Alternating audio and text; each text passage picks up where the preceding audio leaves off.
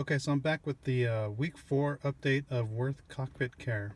So again, this side's got the cockpit care on it, this side's got nothing on it, and you can still see the line right down the center here.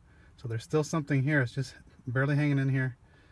So it looks like it'll probably go maybe another 2 weeks, maybe. So maybe this might be like a 4 to 6 week type of product.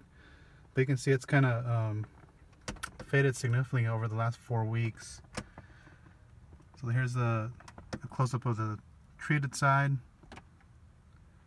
There's a line in the middle, and there's the untreated side. So it's still hanging in there. So it's a little overcast today, so it's really hard to see, but like I said, it's still hanging in there. Probably another,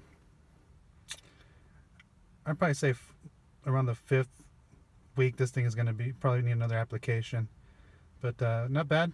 It's typical of any other interior product like 303. It lasts about the same amount of time. So again, this is the 4th week update on Wurth Cockpit Care.